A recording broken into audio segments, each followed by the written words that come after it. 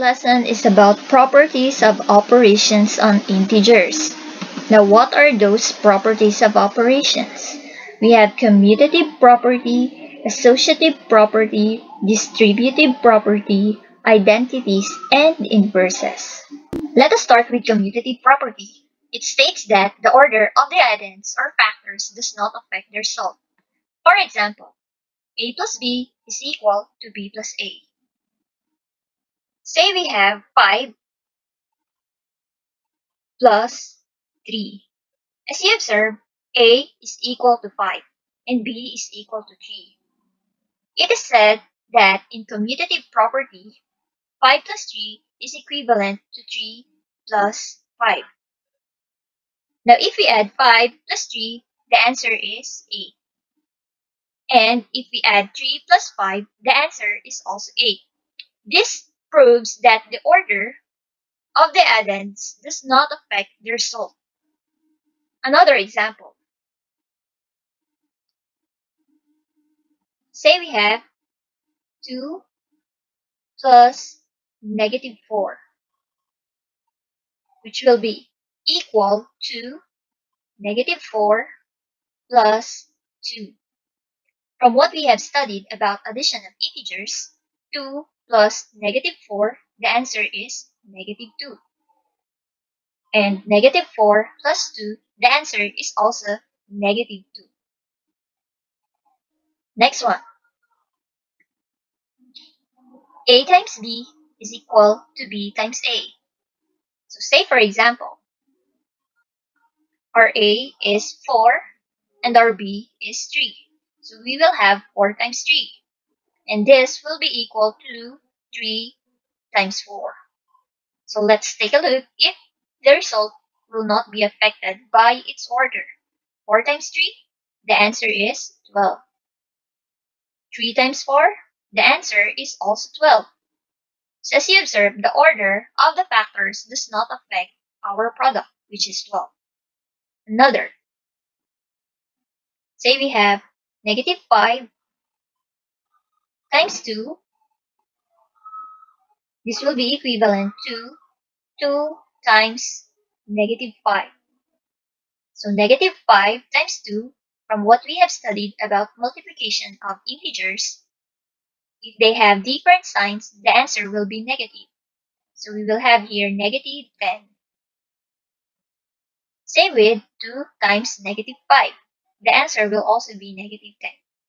Now this is what commutative property is all about. Next one, associative property.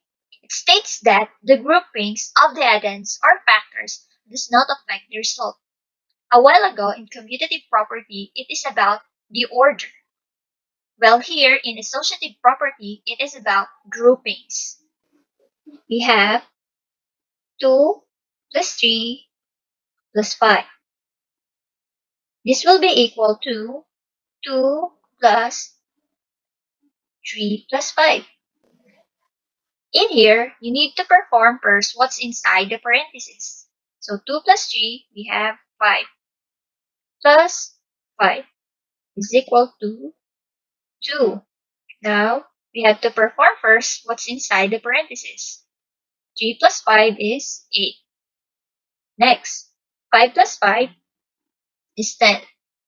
Well, in here, 2 plus 8, the answer is also 10. As you observe, the groupings of the numbers or the groupings of the addends does not affect the result. That is why we got 10 is equal to 10. Next one. Well, in here, these are the factors with different groupings. Say we have 2 times 3 times 5, which will be equal to 2 times 3 times 5. So again, let's perform first what's inside the parentheses. 2 times 3 is 6 times 5. So in here, what's inside the parentheses, we have 3 times 5. And 3 times 5 is 15. So next, 6 times 5 is 30. And 2 times 15 is also 30. Now, as you observe, the groupings does not really affect the result when you add or when you multiply. Next is distributive property, multiplying a term by another term. For example, A times the sum of B and C. This will be equivalent to A times B plus A times C. So let us have a specific example. Say we have 5 times the sum of 2 and 3. 5 times 2 is 10 plus 5 times 3 we have 15, and 10 plus 15 is 25. Another 3 times 9 plus 4. 3 times 9 is 27 plus 3 times 4, which is 12. Now 27 plus 12 is 39. For example, 6 times 4 minus 3. So this will be 6 times 4, we have 24, minus 6 times 3, we have 18. And 24 minus 18 is 6. Next, 7 times 5 minus 3. 7 times 5 is 35, minus 7 times 3 is 21. Now, 35 minus 21 is 14. Next, additive identity property. This states that the sum of any number and 0 is the given number itself. For example, a plus 0 is equal to a. 5 plus 0. The answer will be 5. Say we have 3 plus 0. The answer will be 3. 0 plus 8. The answer will be 8. Another, negative a plus 0. For example, negative 2 plus 0, the answer will be negative 2. Another, 0 plus negative 5, the answer will be negative 5. And negative 8 plus 0, the answer will be negative 8. It's very easy, right? Next, multiplicative identity property, which states that the product of any number and 1 is the given number itself. For example, a times 1 is equal to a. Say we have 5 times 1. The answer will be 5. Another, 3 times 1. Of course, the answer will be 3. And 20 times 1, the answer will be 20. Another, negative a times 1, the answer will be negative a. Say we have negative 5 times 1, the answer will be negative 5. Another, negative 10 times 1, that's correct, the answer is negative 10. And the last one, negative 9 times 1. That's correct. The answer is negative 9.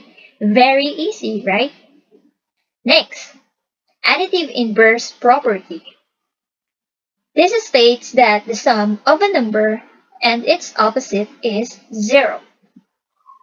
So we have a plus its opposite, which is negative a, then the answer will be 0. For example, 8. And the opposite of 8 will be negative 8. So when you get the sum of it, the answer will be 0. Another, 5 plus, that's correct, negative 5, this will be 0. Next, say we have here negative 3. We'll add what? That's correct, we'll add 3. Then the answer will be 0. Now, say we have here negative a plus a is equal to 0. For example, negative 2 plus its opposite, which is 2, the answer will be 0. Another,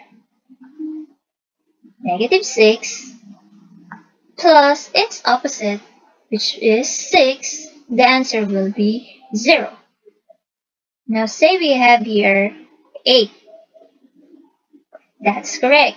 We'll have here negative 8. So negative 8 plus 8 is 0. Next, multiplicative inverse property. It states that the product of a number and its multiplicative inverse is 1. So say we have a times its inverse, which will be 1 over a, the answer will be 1. For example, 5 times 1 over 5, the answer will be 1. Another, 3. Now what is its inverse? That's correct. We have 1 over 3 or 1/3. And the answer in here will be 1. Another, say we have negative a times negative 1 over a, the answer will be 1. Because when you multiply both negative, the answer will be positive. Say we have negative 7. The multiplicative inverse will be negative 1 over 7. And from here, the answer will be 1. Another, negative 12. That's correct. The multiplicative inverse of this will be 1 over 12. Negative 1 over 12. And the answer will be 1. Questions? None so far? It's very easy, right?